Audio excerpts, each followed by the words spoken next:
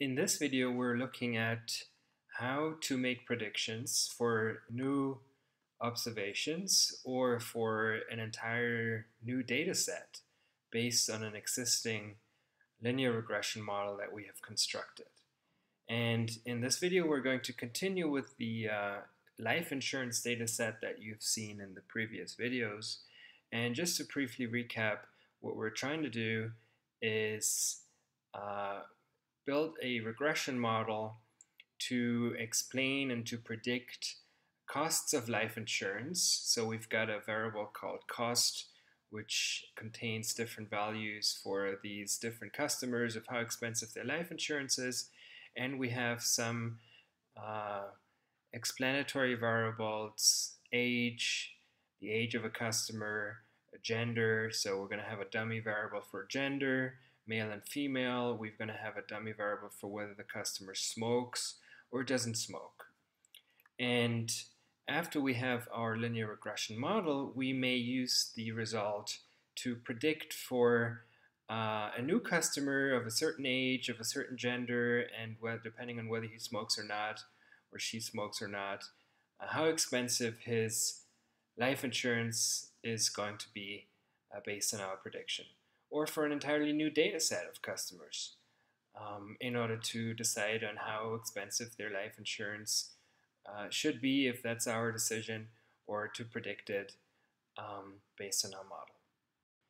So to begin with, let's assume that we've got our life insurance data in Radian and we've already built a linear regression model that explains and predicts different costs for customers of different age, gender, and smoking characteristics. So in the linear regression tab, we've got our model, dummies for gender and whether or not the person smokes, and we've got age as our continuous explanatory variable. Now let's say we wanted to predict for a single new customer for which we need to decide or predict a price. And we have information on, let's say, him being of age 50. So we just go into the Predict tab, and in prediction input, we need to choose how do we want to predict.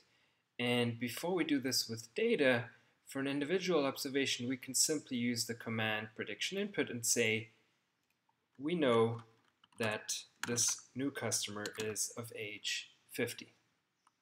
We press enter and we get a prediction in terms of his life insurance costs that are predicted to be 260. Now, when we only enter age, the other explanatory variables will be held constant at their average values. Now, let's say we have more information than just his age, which is also that he is a male customer, so gender is male. And on top of that, we know that this guy is indeed a smoker. So we can just add gender equals male and smokes equals yes.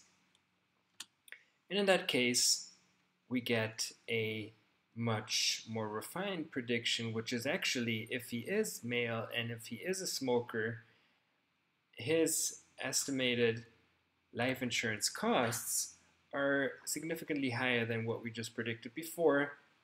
And specifically, they're at 396.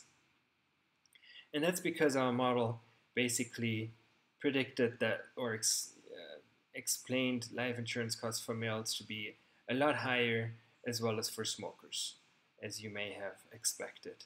So we can use this and we can create different predictions. So let's just say we knew that this person was actually younger, who was 35, so predictably his estimated life insurance costs should go down. And as we see, they're significantly lower at about 150. And if we say that he's a non-smoker, so he promised not to smoke anymore and he doesn't have any pre-existing damage, his life insurance costs would actually go down to 60 based on our model.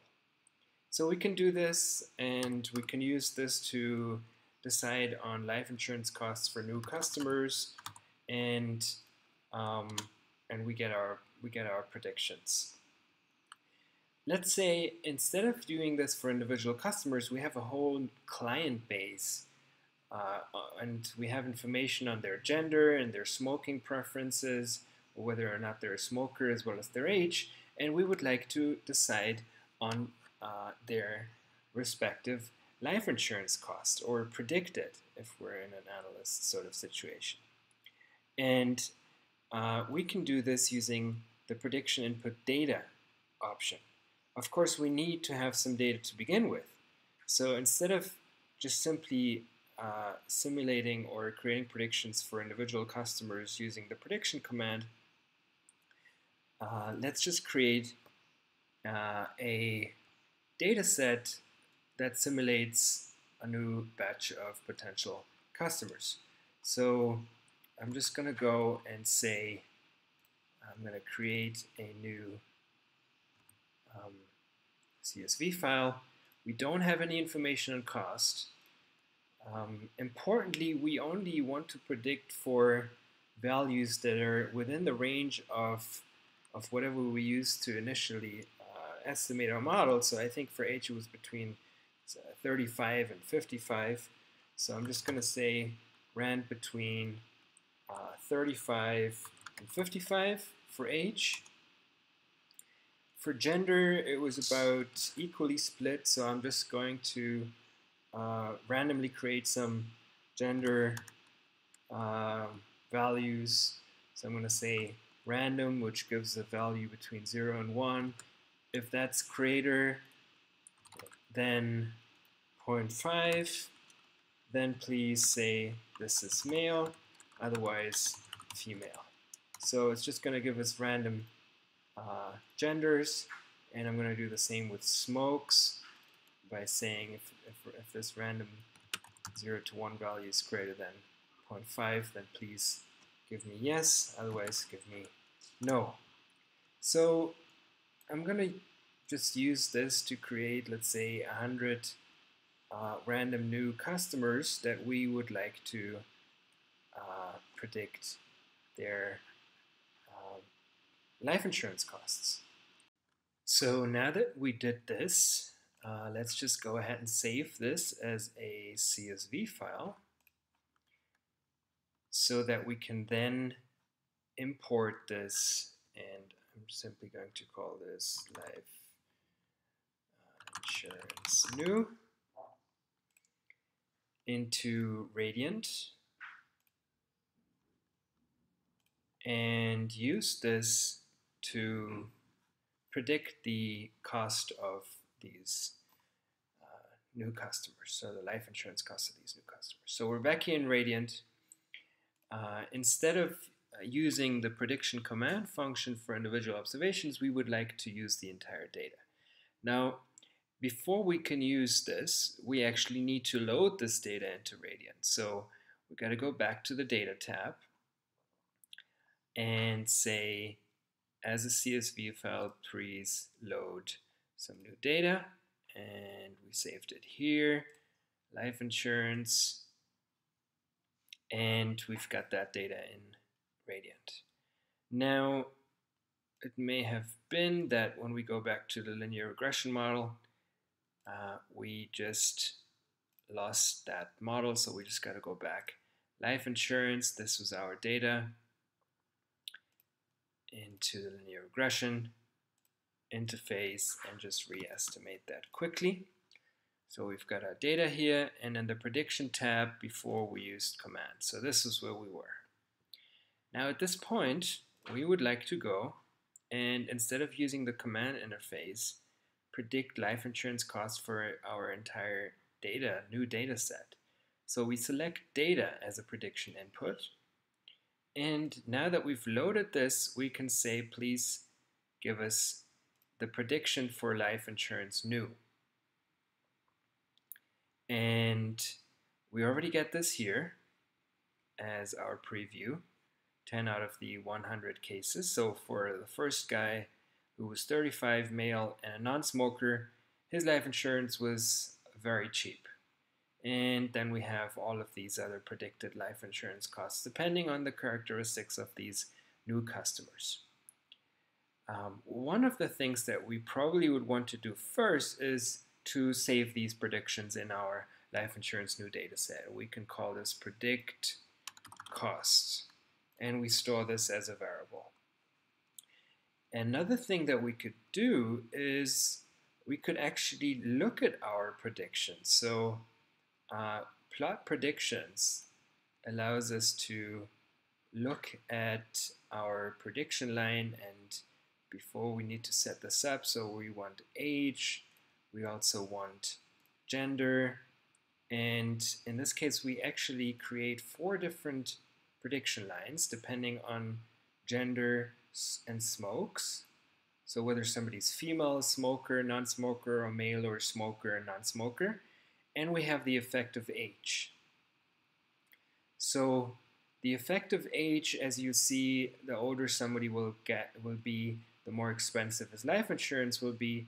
And then we have 4 different intercepts, basically, according to our dummy variables. So depending on when somebody is female or male, or a smoker or a non-smoker.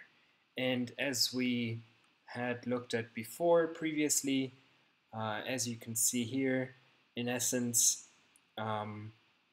females will have cheaper life insurance than males, and smokers will have more expensive life insurance costs than non-smokers. And we can see this here based on these intercepts, which are going to be lower for the non-smokers, so lower predicted values for non-smokers than for smokers, and the same for male and female, whichever one you compare. And we could save this in our report. So once more we get a nice little report of the predicted values for a new data set, including a visual representation of our predictions. And again, as we had done once before, if we want to have the whole list of the 100 new clients, so we can look at it and say, this particular client will or should be priced accordingly, depending on whether he's male, female, his age, and whether or not he's a smoker. We can show these predicted values for all 100 cases by changing this n to 100. Now, a last thing we may want to do, so now we get all these 100 predicted values, including their prediction intervals. The last thing we may want to do is go back into the data view, and for our life insurance new data, for which we just predicted the cost that we didn't have, you may want to save this as a file to send to a colleague, so you can actually save this as a CSV file that now includes our predicted cost. And when you save it, it will simply save this, in the case of Mac, into the downloads folder. And then, as we would like to have, we get the CSV file of our life insurance new data set that includes the predicted cost for all of these customers. So you can send this to somebody who's not involved, who just needs this to make pricing decisions and so forth. So that's it, and that's how we predict for individual new observations, or in this case, an entirely new data set.